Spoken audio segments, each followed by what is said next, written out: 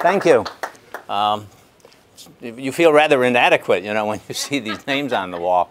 I used to tell my students that compared to these people, we're worms. They are really incredibly gifted and talented. We can't. But I'll tell you a story about Edward Teller. I can't remember what year it was, but some Republican was running for president, and Teller was here in Cleveland to campaign for him, and he went to all the ethnic organizations to try and garner support, probably for Old Man Bush, I think. And maybe Reagan, yeah. Anyhow, I always introduced him at these places, and I'd always tell a story that there was a luncheon meeting, and there were about 10 Nobel Prize winners sitting there, and Edward Teller was also there. And suddenly somebody brought in a letter, and it was addressed to the greatest physicist in the world. So all of these physicists really got anxious, and they grabbed for the letter, and they said, boy, I won my Nobel Prize last year. This is me. I won my Nobel Prize 2 years ago. And they almost tore it apart trying to grab a hold of it. And at the end, somebody said, well, you know, we can't decide. Let's just open it up and see what it said. And the greeting was, Dear Dr. Teller.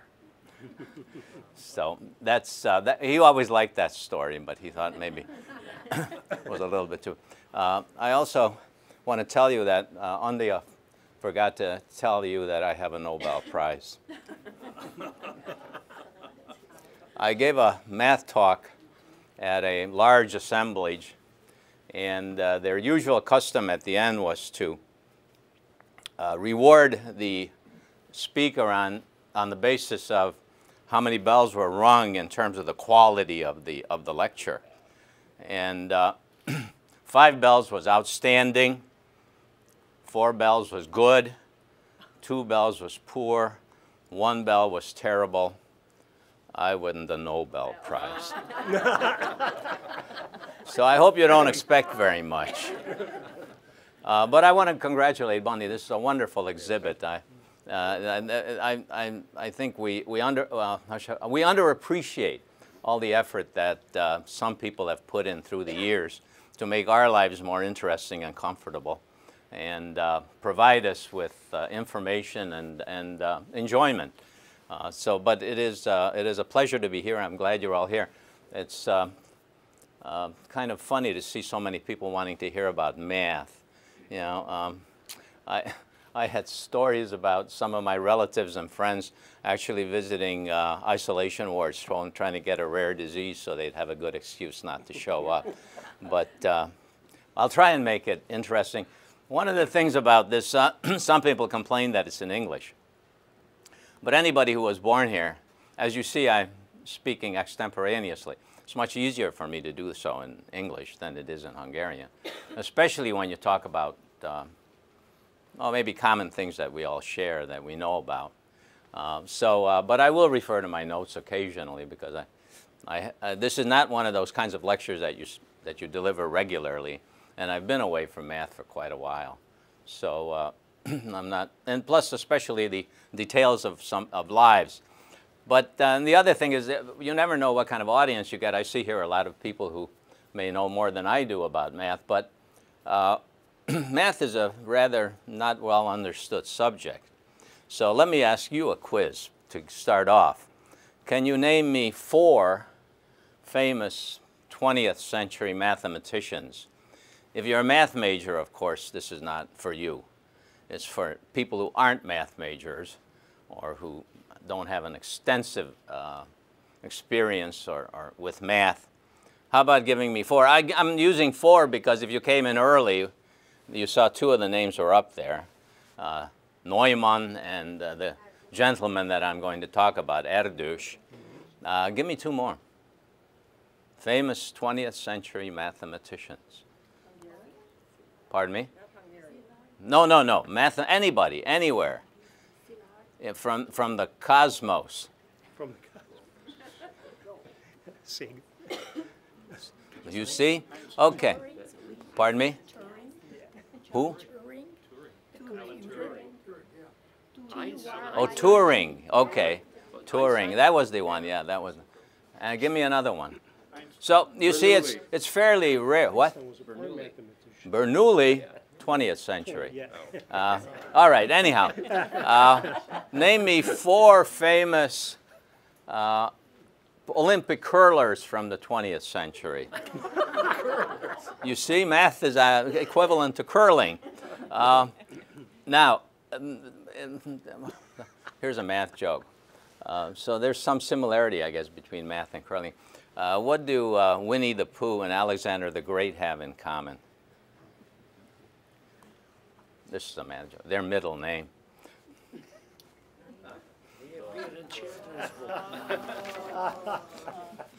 All right, let's get down to business here. All right. So there are a lot of misconceptions about math also. And I'm going to try and give you a little flavor of what mathematics is like. The reason you don't know mathematicians is because the subject now is so abstract that I have a rather unflattering description of why it can be described to people later on from a mathematician. I don't want to say the same thing. I'll just blame it on him, you know. But so it's so abstract that it can't be explained. What do mathematicians do? As a matter of fact, what is the definition of mathematics? The only definition that I know that is accurate is circular, and mathematics is what mathematicians do.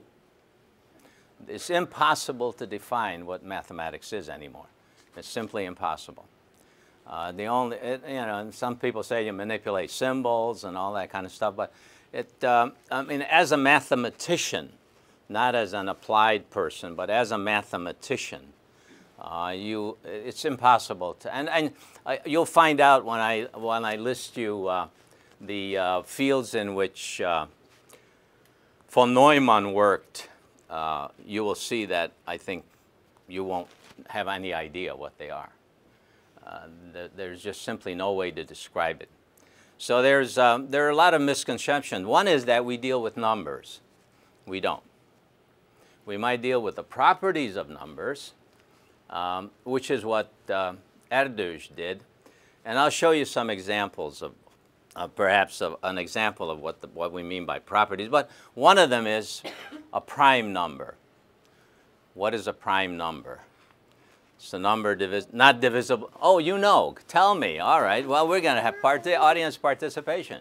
A number only divisible by 1 and itself. Correct. Very good. A number only divisible by 1 and itself. 2. And what's the smallest prime number? 2. Very good. Not 1, but 2. For reasons that make sense for a formula. That's the only reason. Which is the same way that y is...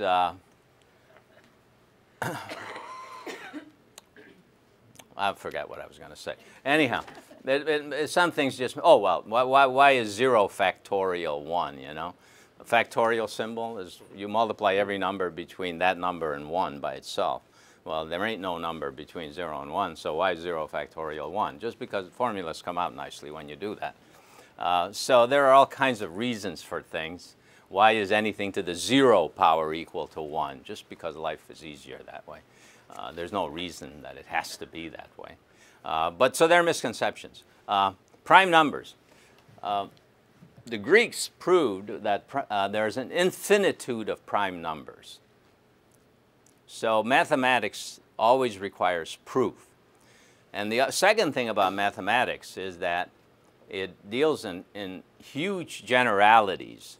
How can you prove that there's an infinitely many of something? You know? So by the 4th century BC, we were on that track. The Greek mathematics is unbelievable. There are certain treatises in Greek mathematics that a very advanced student in undergraduate mathematics will have a great deal of trouble deciphering. Very difficult. Primarily Apollonius's lecture on conic sections. Tremendously difficult. Fantastic work. So there's a lot of... But Erdős got his PhD when he was 21. I'm going to jump back and forth. So Erdős got his PhD at 21. And the in Hungary, you didn't have to have a degree. You got a PhD if you produced something that was really worthwhile. And this thesis was so worthwhile that I forget the name of the German mathematician who said that Erdős was der Zauberer von Ungarn, the magician from Hungary. What he proved was that between any number and its double, there's always a prime number. Very difficult proof. It's available on the internet if any of you want to spend the next 2 years trying to decipher it. But you know, once again, you see, any number. It could be as big as what? Am I crowding you? No. Am I doing what Trump did to Hillary? What? Anyhow, that's so that, you know, remarkable. No matter how big this number is, there's a prime between n and 2n. His most famous proof, for which he's probably going to be remembered forever, is that there's been a long attempt to find out how many primes there are. That's called the prime number theorem. And we don't know how many there are. We just know that they reach a certain limit, a certain number, if you go farther and farther and farther and farther. And he, I think in 1948, gave a fairly elementary proof of a formula that was known before. The formula is rather complicated. I won't bother quoting it for you. It's got stuff like natural logarithms in it. And, so so that was his major. That's probably the theorem for which he will always be remembered. Now, you know, I gave the lecture. I'll put it back up when I need the slides. I gave the lecture the title Magyarország, Mathematics Superpower. And there are 3 names there, Bolyai, Erdős, and von Neumann, or Neumann.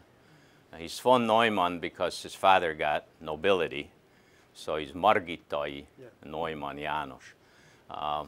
So that's, but those 3 are the immortals, and the reason they'll always be remembered. And I'll quote you some reasons why they will be, and not my opinion, but the opinion of far more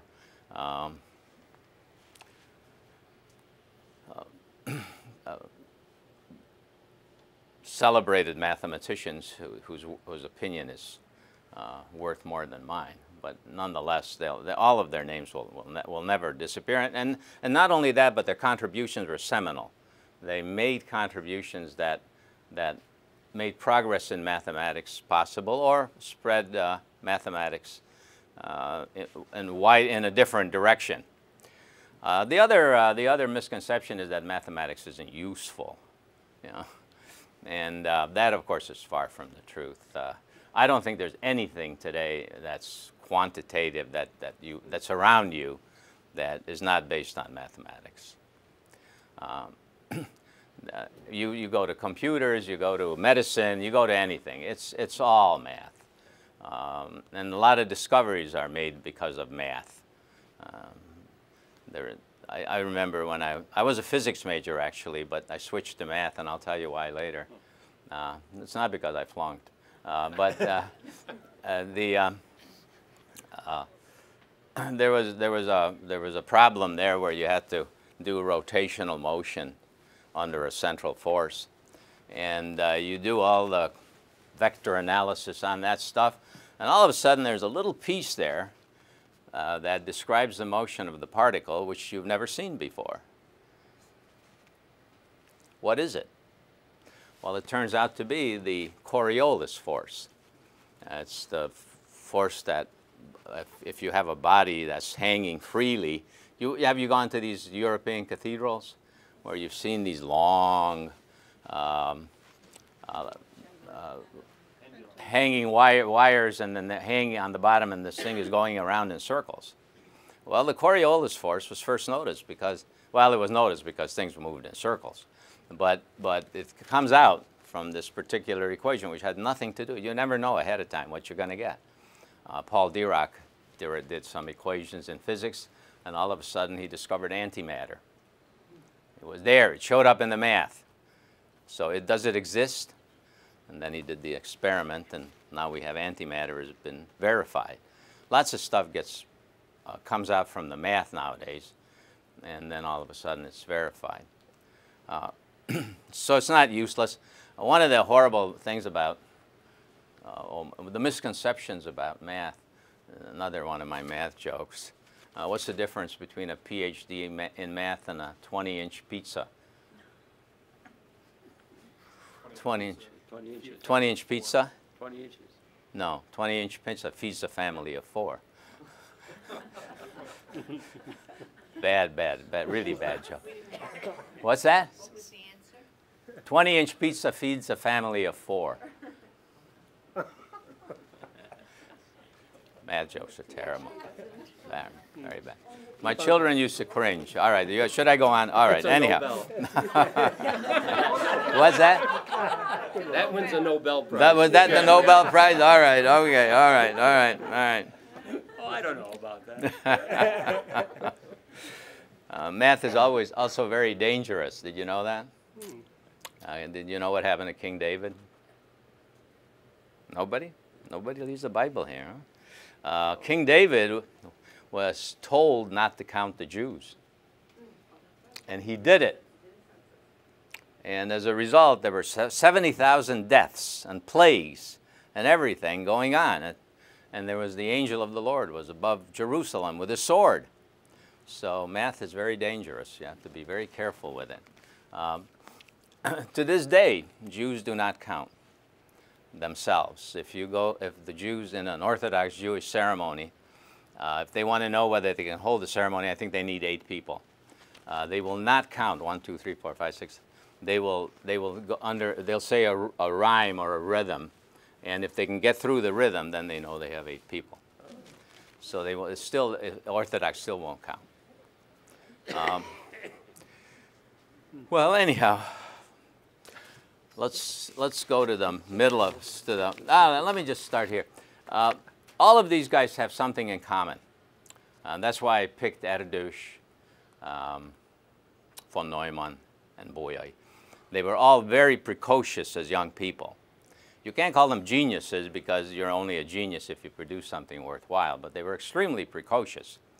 Erdős, when he was 4, allegedly, you came into his house and he would ask you, when were you born? And he would figure out you were 27 years old or 30 years old, and he would tell you how many seconds you've been alive. Right? That's 4. At the age of 3, he discovered negative numbers, which took mankind, what, 20,000 years? I don't know how long it took. But at the age of 4. Now, I've computed it. In 1 year, there are roughly 31,557,600 seconds. So I challenge any one of you to multiply that by 27 and tell me how many seconds you've lived in your head. His parents, of course, were math teachers, which I don't know that proves that makes you smart. But they did teach him math eventually. And I think Erdős mastered calculus, I think, by the age of 12. So he was very good at calculus by 12. Most of these guys did. John von Neumann mastered calculus at the age of 8. I mastered calculus when I was 50. So that's remarkable. Bolyai mastered calculus, I think, by the age of 13, plus everything that was known about physics at the time. So he was also... the other reason that I picked these 3 people, we're not going to get very far, are we? I'll go to my text pretty soon. The other reason that I picked these people is because they all share another characteristic, which is the fact that they grew up under very adverse circumstances, except for von Neumann. He really had a very nice, easy life. But can you imagine Bolyai? He was born, I think, in 1802. It's only 100 years after the Turks devastated Magyarország. I don't know if any of you, I don't think any of you, maybe some of you did. I don't know if you ever saw personally what happened in Germany after the Second World War. You know, I did. I saw Nuremberg, and all you saw were 3 spires standing up. and I saw München, and nothing was there. Well, Hungary must have been like that in 1800. It was only 100 years after they kicked the Turks out. So there were no universities, no nothing. How are you gonna nurture your mathematical talent? Because he had talent, no question about it. So there's the adverse circumstance. His father was a good friend of Gauss, and he asked Gauss if he could send his son to him to have him live with Gauss so that he would have first-rate instruction at the University of Göttingen. And Gauss refused, even though they were very best friends. So Bolyai had to go to a military academy. He became a military engineer. And yet, he still, in his free time, did something remarkable. And I'll read the remarkable in a minute. Erdős was the same way. You know? His mother, I don't want to get into politics, but his mother had a difficult time making a living because they were Jewish. And his father was in a prisoner of war camp for 6 years between 1915 and 1921. So he really never, plus he's a weirdo, basically. A very nice weirdo, but a weirdo. And eccentric, let's put it that way. Let's be nice. Let's be nice. He was eccentric. He had more difficulty making a living than other people did. But he certainly had a very difficult life because of the fact that there was really, and even in Hungary, even if he would have been allowed to stay, the university professorships did not pay that well. So, but he would have had a fairly good life. But being Jewish, he felt that he wanted to get away from it. But like I said, his eccentricities made it much more difficult for him. Von Neumann had it easy. He was an incredible genius. At the age of 15, his father hired him the most famous mathematician in the country, Szegő Gábor. I always say things in Hungarian, or the word order. Szegő Gábor, who is a world-famous mathematician.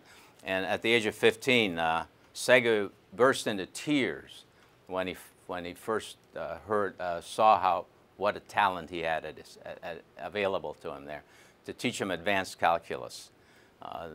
He just intuited it. And that's the thing, you intuit it. These people don't need to be taught. You're a genius. That's one of the signs of genius. You don't need to be taught. You intuit it. You know it. You know it. Then that happens in a lot of fields, but only the ones that don't require personal knowledge about society. And we have a lot of prodigies in music. We have a lot of prodigies in chess, and we have a lot of prodigies in math. I don't know if we have a lot of prodigies in physics. Maybe somebody can tell me that. But we probably do. But that's all in the brain. You don't need to be very socially conscious to know what's going on there. But all right, let me.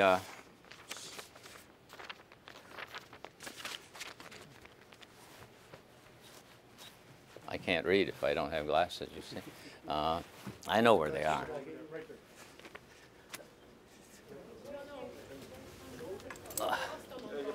Oh, they're there. Okay, so I didn't know where they are.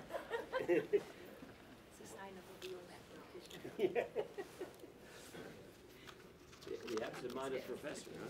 Yeah, pardon me. Yeah, definitely. My mind is very absent.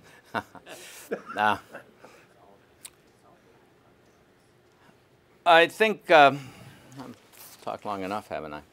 We're getting to the end here. Let me talk about. Say a few words about Erdős.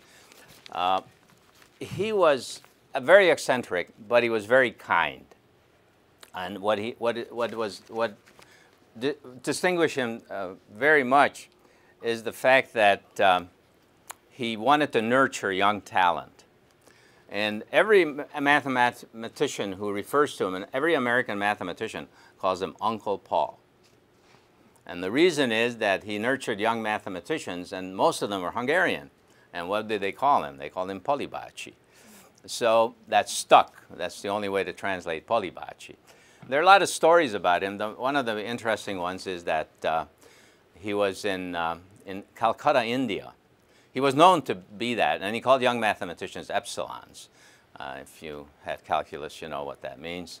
If you haven't, then I won't bother telling you. But it just means something small. And so he called them epsilons. And he was in Calcutta.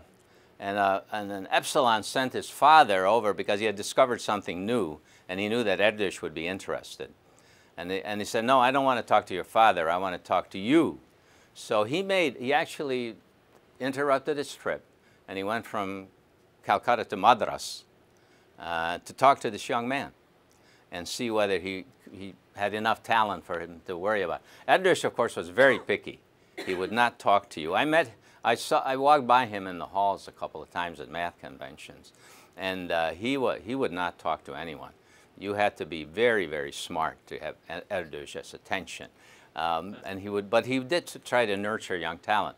And he wrote a little poem about that. When he went to Madras, he said, this is the city of Madras, home of the curry and the dal, where the Ears speak only to the Eargers, and the Eargers speak only to God. That's a takeoff, you know that one, the American version of that? Boston, the home of the beef and the cod, where the Lowells the Cabots only talk to the Lowells, and the Lowells only talk to God. This is social snobbery, of course. But, you know, he knew something about India, where he knew that the Ears were a high caste Brahmin group, and the Eargars were even higher caste Brahmin group. Then other stories, he gave $1,000 to somebody who thought was so talented that he could go to Harvard. He just gave him $1,000. And 10 years later, the guy wanted to pay him back, and he asked what she should, you know, how much interest he should pay, and he said no. He said, do the same thing to somebody else. So he was a very generous man, very, very kind. People, he was probably a very bad house guy. He would bang the pots at 4:30 in the morning to get you to do math. He did math 19 to 20 hours a day. To the end of his life. He died at the age of 84, I think, or something like that. To the end of the day, he would wake you up, and he would want you to take care of him. There's a famous story where he visited a man by the name of Graham. Graham was his surrogate mother. He needed everything done for him. And he would look in the refrigerator, and Graham always stocked the refrigerator with grapefruit because Erdős loved grapefruit. And Erdős would look in the refrigerator, close the door, and he'd ask Graham, where's the grapefruit? And Graham said, go look for it. And he said, where? In the refrigerator. Where in the refrigerator? So he'd get then he would take the blunt end of a butter knife and try to cut the grapefruit with that. And then, of course, everything would splatter. And so Graham gave up, and he gave him breakfast every morning. One other mathematician found a trail of red blood going from the kitchen all over the house. And what he had done is he didn't know how to open a tomato can, so he punched a hole in the side and carried it everywhere. So I don't think he was a very pleasant guest. But anyhow, let's talk about his achievements, and then we'll talk about the other achievements. He did win the Wolf Prize, which is $100,000. He gave it all away. He set up a scholarship in Israel. He had earlier set up a scholarship in Hungary, 4 years earlier. So he did not, a lot of these guys never had much connection with Hungary, even though they were Hungarian origin. But Erdős did. He came back, and like I said, most of his protégés were Hungarian. So he kept his ties with Hungary, and he set up. There's another very nice story that I found out inadvertently, because Orbán Viktor went to a gymnasium in what city?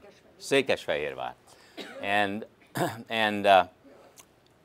there's a math club there which was founded by some math teacher, probably in the early 70s.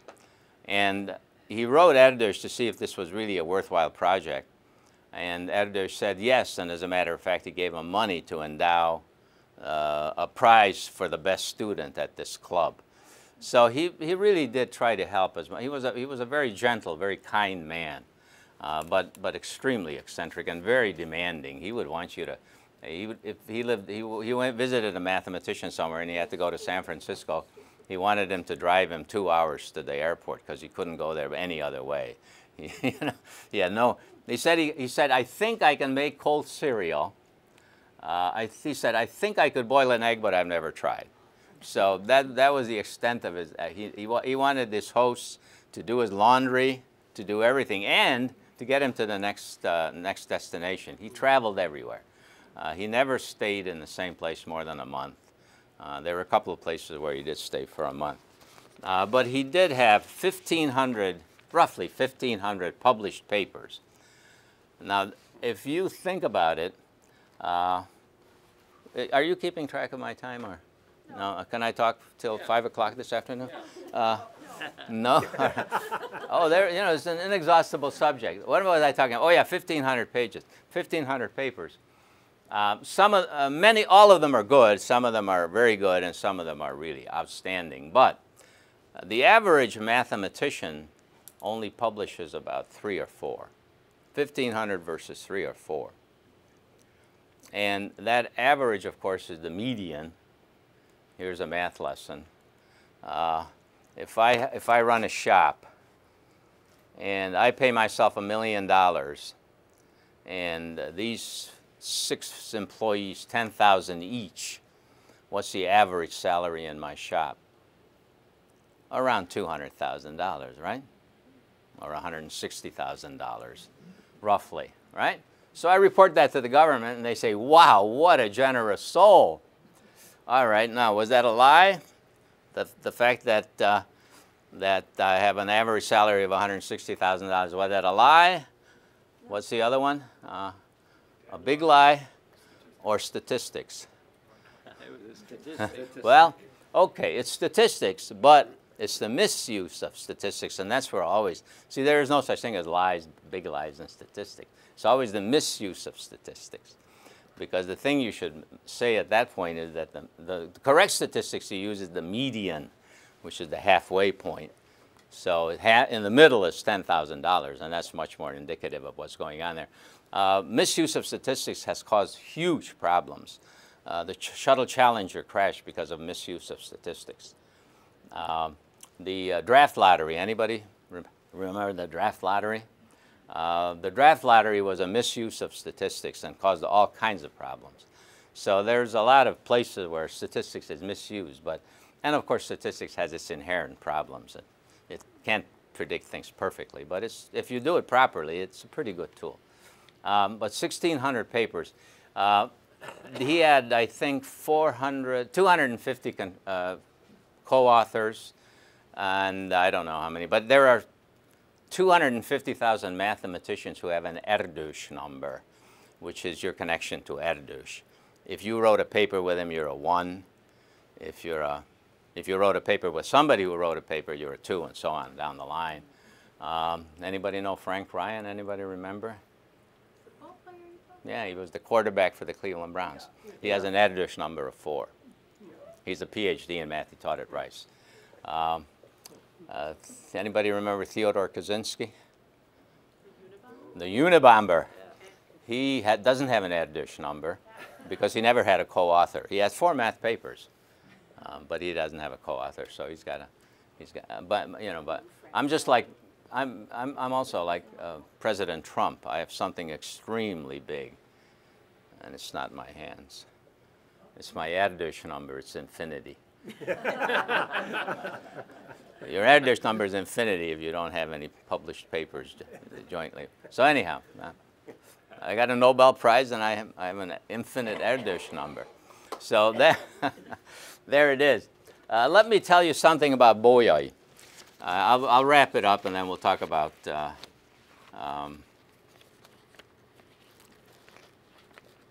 by the way, Erdős died in 1996 in Warsaw, attending a math conference.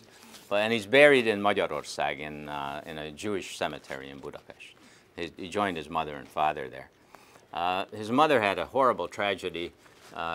She brought the newborn son home, and the 2 older sisters died that very same day from septic scarlet fever. So she became very attached to him. That's why he was the basket case that he was. He told the story that when he got his PhD when he was 21, and then he went to Manchester to go on a Rockefeller Fellowship or something like that. And he said he went to a common eating area, And he said he saw people buttering their bread. He said he'd never done it before. So he looked what they did. He'd take a knife and he said it was fairly easy. He said, I guess I could do it. But he never buttered his bread before. His mother doted on him. They say they slept in the same bed, I'm not sure, until he went to college. Now some things might be spurious, you never know. But anyhow, Bolyai, why is Bolyai famous for? He discovered, he didn't discover, well, he discovered a new type of geometry where parallel lines never meet. I mean, what am I talking about? That's what parallel. Hyperbolic, where there are no parallel lines. Until, what, for 2,000 years, the best-selling book in the world, by the way, is, maybe it's the Bible, but the second best-selling book is Euclid's Elements of Geometry. Everybody knows, everybody studies Euclid's Elements of Geometry. And there, what? Parallel lines never meet, right? Yeah. In Bolyai's geometry, there's only one parallel line. In Bolyai's geometry, there are infinitely many parallel lines. Now, that is maybe contradictory, but I can show you where that's certainly true. And the geometry that you describe, there we go back to math. The geometry that you describe depends on the axioms that you set up. There are 5 axioms, and from those 5 axioms, you derive everything else. And if your 5th axiom is the parallel axiom. And that, of course, means that triangles add up to 180 degrees. That's necessarily then true. But if you'd have a different axiom that there are infinitely many parallel lines, you get a different geometry. And it's remarkable, but and it really will forever be remembered. And here's what a mathematician said about that particular accomplishment, and that's why Bolyai will be immortal. The treatise itself, therefore, by the way, it appeared in 1826, I think, or 27. The treatise itself, therefore, contains only 24 pages, by the way, written in Latin, the most extraordinary 24 pages in the whole history of thought. How different with Bolyai János, who claimed at once, unflinchingly, that their discovery marked an epoch in human thought so momentous as to be unsurpassed by anything recorded in the history of philosophy or of science, demonstrating, as had never been proved before, the supremacy of pure reason at the very moment of overthrowing what had forever seemed its surest possession, the axioms of geometry. So it set math on a completely new course. It didn't have to be based on what? Observed things. You could start doing what I told you. Sometimes the definition of math is what's manipulation of symbols, right? So you didn't have to have this physical thing underlying whatever it was you're doing. You're doing something new just with your mind and with some symbols.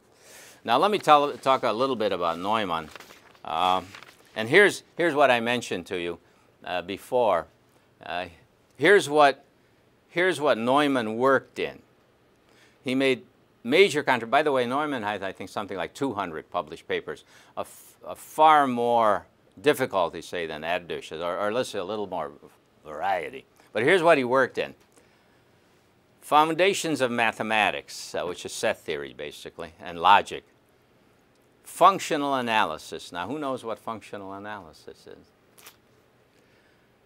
Ergodic theory. Representation theory. Operator algebras. Topology.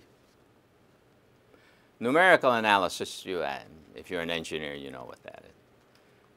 Physics. He worked in quantum mechanics, hydrodynamics, and quantum statistical mechanics. He worked in economics and game theory. He worked in computing, and he worked in statistics. But even there, the subject or the results themselves cannot be proven. Let me go here and I'll show you a couple of pictures, and then I'll wind up. By the way, von Neumann was instrumental in. Von Neumann was. This is really. I mean, this is genius. Von Neumann was. His father wanted him to become a chemical engineer because He didn't think you could make enough money at math. You see that pizza, the 20-inch pizza, is not so far. And so he didn't think you could make money at math. So he wanted him to become a chemical engineer.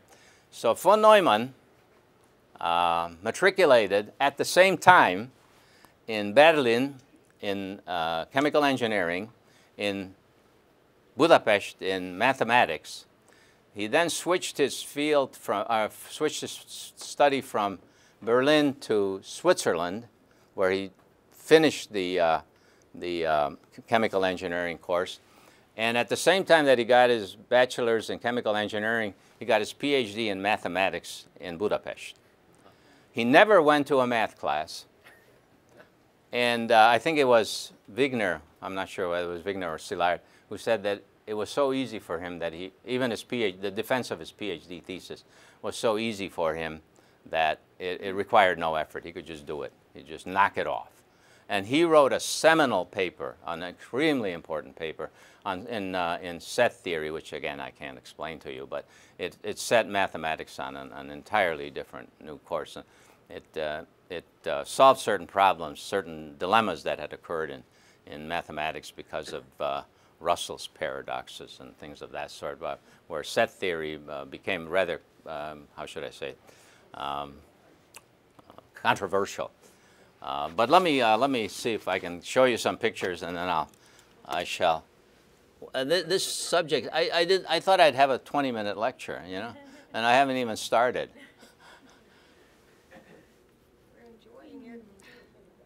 If you have any questions, I'd be glad to answer them while I monkey around with this machine. Turn the TV on too. Is that thing on? Or did it turn off because it had no signal?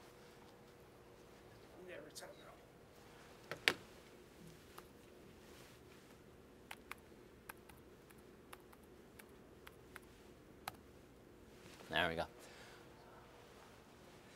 There we go. So there was the title of my talk. Now, I'll skip this stuff. I was going to show you the beauty of math.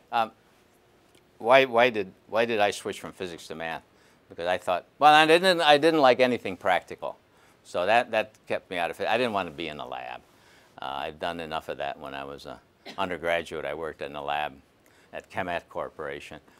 So I wanted, but I thought math was beautiful, and I was going to show you some of the beauties of math, but that ain't me.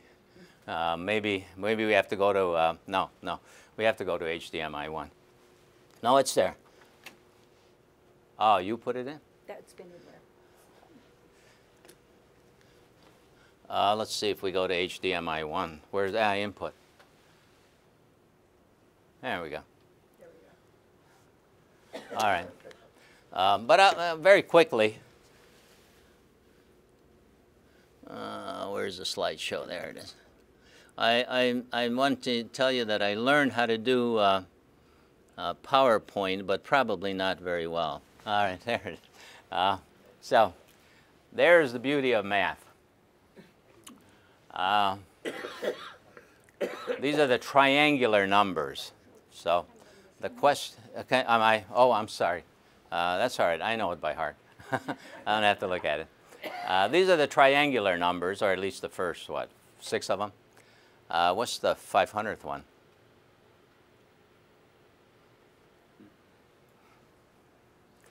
So how are we going to do for the 500th one? Well, there are a lot of ways of doing it, but here's the beautiful way of doing it.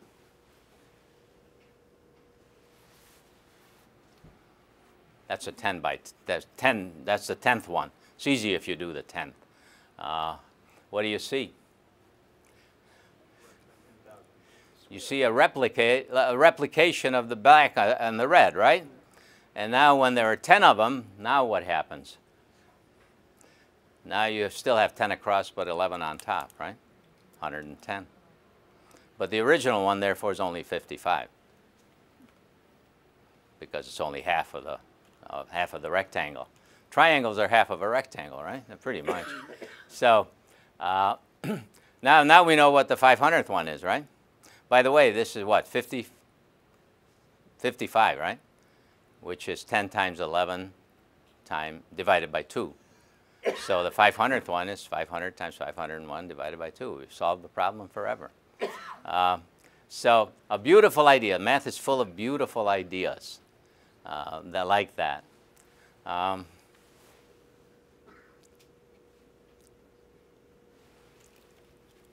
Oh, here's another beautiful idea. If you're, of course, if you're an engineer, you know this, or if you have scientific training. But mathematics works with infinite series. You add up numbers forever. Of course, that's only a potential infinity. You can't add numbers forever. It would take too long. So there's a potential infinity. So does this, the numbers are getting smaller. Is the sum finite? Well, I've shown you the trick on the bottom. You group the, you leave the first two alone. You group the next two. There are two of them, right? Now, 1/3 is bigger than a fourth. So that part is bigger than a half. Because 1/3 is bigger than a fourth. If you put a fourth there, you would get 2/4 is a half. So that's bigger than a half. Now you group 4 of them, and each one of those is bigger than an eighth. So now you've got 4/8, 1/2. What would you do next time? What's the next step? 8 of them? 8 of them. Absolutely. Each one of those, the first one would be 1/9 and the last one would be 1/15. 1/16? 1/16. And 9 to 16 is 7 plus 1 is 8. Yeah, 1/16. Each one of those is bigger than 1/16. There are 8 of them, bigger than a half. What would you do on the next one? 32?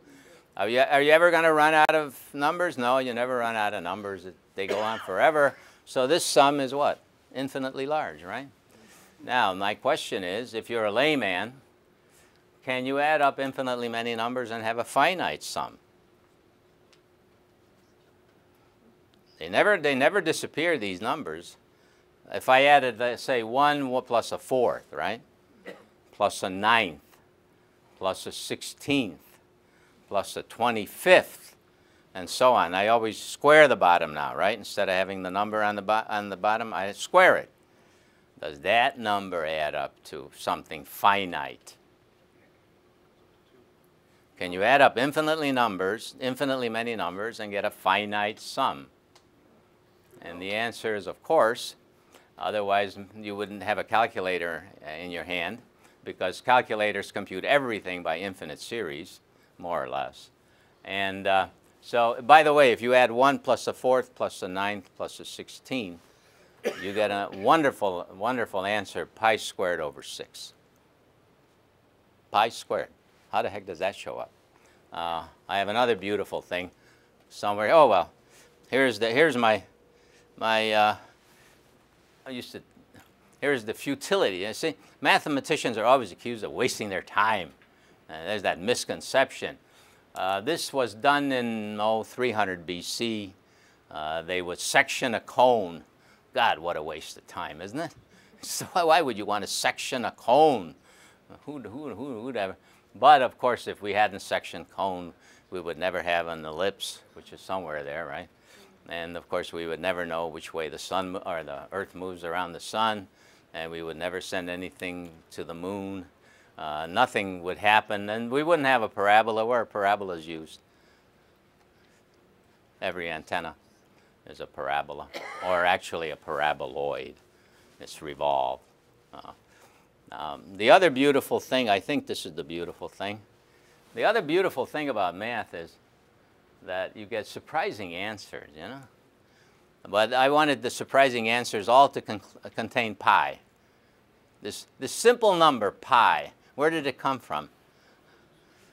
Somebody measured the circle and its diameter and the ratio. We don't know what the ratio is, so we call it pi, right? We have no idea how big it is. But we now know pi, I think, to 6 trillion places. Is that a waste of time? Let's ask. 6 trillion places for pi, a waste of time? No, but I won't tell you why. Now that I've got another one. Don't worry about it. I'm always prepared. The first one is Einstein's equation for general gravity. It's got pi in it. The second one is Heisenberg's uncertainty principle. It's got pi in it. What the heck's pi got to do with being uncertain about the position and momentum of a particle? The next one is, I forget what that is. What? Euler, the buckling of a column? Yeah, that's what it is. The buckling of a column. See, it's good to have audience participation. Thank you. Then next one is the period of a pendulum if it swings. It's got pi in it. Well, that might be, it swings circularly, so that's not so surprising. Now, the one on the bottom, that's phenomenal. That is beautiful. That is beautiful. You take this weird number E, which is 2.718284855, whatever it is, and then you integrate it from, you find the area underneath it. By the way, if I draw it for you, I guess I could draw it. It looks like this. You might have a name for it. What is this called? The bell curve, right? The bell curve. So this is the bell curve. The area under the bell curve is what? Square root of pi. That integral is the foundation of all of statistics. Well, most of it, not all of it, but most of it. That's the Gaussian distribution. And it's got this ding-dang number pi in it. And here is the force exerted by what? 2 charges, right? And what's it got? Pi. Remarkable stuff. So there ain't no such thing as I'm wasting my time in mathematics. It all comes up, even primes. We talked about primes. Are primes useful? Is it really useful to know primes? Well, if you don't think so, you're wrong, because every time you send a money to somebody on your computer, it uses prime numbers to send it. That is the way that security is done. So computer security uses prime numbers. And if you want, I can hold at least 50 lectures a year on all of the places where mathematics is useful. So that's the beauty of mathematics. All right, that's enough of that stuff, right? You guys aren't convinced. I'll just go to slideshow. I don't know. I'll just poke on it. I know where it is. I'll just do it myself. That's Erdős. I think he was probably in his 70s there. This is Erdős with his, that's Graham. He was in charge of Bell Labs. Bell Labs was probably the premier think tank next to the Institute of Advanced Study in America. They did incredible stuff in math, science, all kinds of engineering. The transistor was discovered at Bell Labs. And that's Graham, and that's his wife, Fan Chung. She is a Taiwanese, I believe. She teaches math at Princeton. And he became the surrogate. I told you, he became the surrogate mother. He did everything for Erdős. Erdős would get Erdős would get checks from all over the world for his talks, and they would come in, I don't know, dinars and whatever, blots or whatever the heck they are.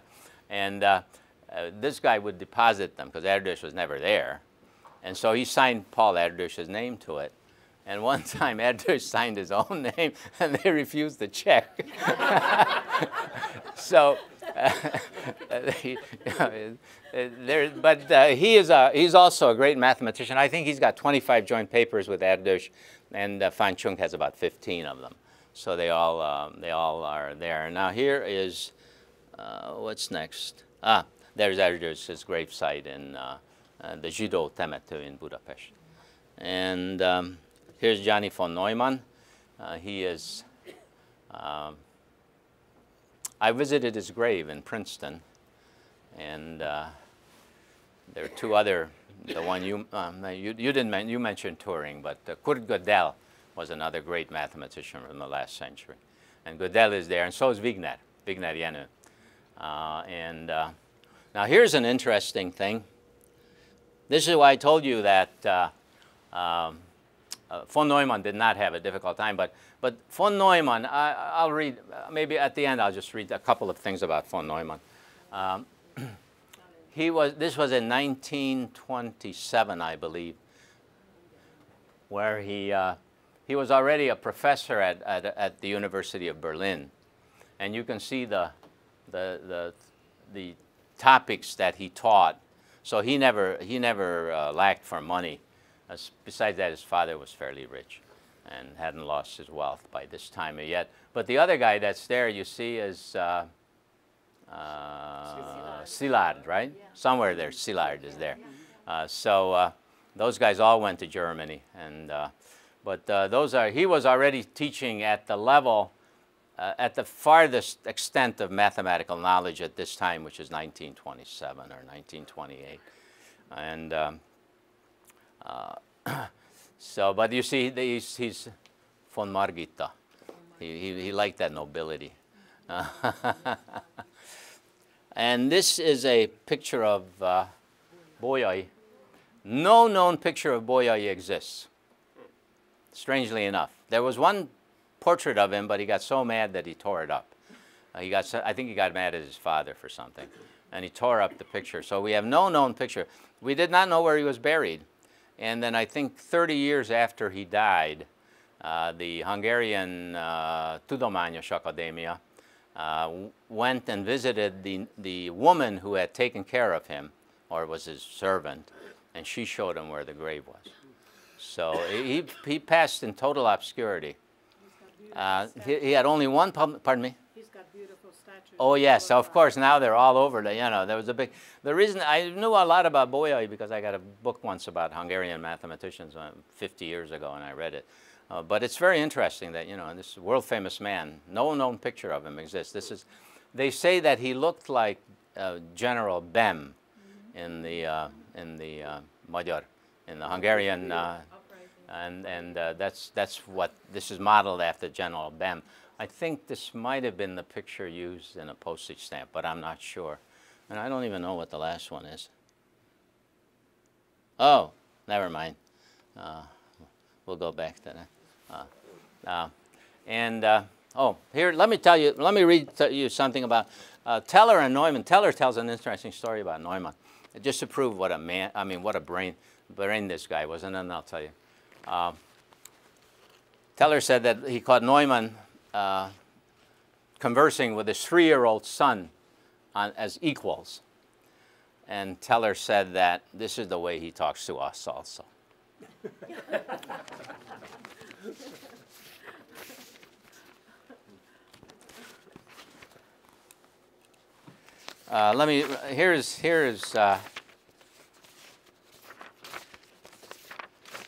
Here's a summation of Neumann. So it seems fair to say that the influence of a science is interpreted broadly enough to include impact on fields beyond science proper. Then John von Neumann was probably the most influential mathematician who ever lived. He is regarded as one of the giants of modern mathematics. The mathematician Jean Dieudonné said that von Neumann may have been the last representative of a once flourishing and numerous group, the great mathematicians who were equally at home in pure and applied mathematics and who throughout their careers maintained a steady production in both directions. Peter Lax wrote. Peter Lax was also a great Hungarian-born mathematician. He also, well, there are a lot of things you could say about math, but I guess we're running out of time. It says, to gain a measure of von Neumann's achievements, consider that had he lived a normal span of years, he died when he was only 53 or 54, he would certainly have been a recipient of a Nobel Prize in economics. And if there were Nobel Prizes in computer science and mathematics, he would have been honored by those too. So the writer of these letters should be thought of as a triple Nobel laureate, or possibly a 3.5-fold winner for his work in physics, in particular quantum mechanics. Neumann wrote the first textbook in quantum mechanics, which, that stuff is unintelligible.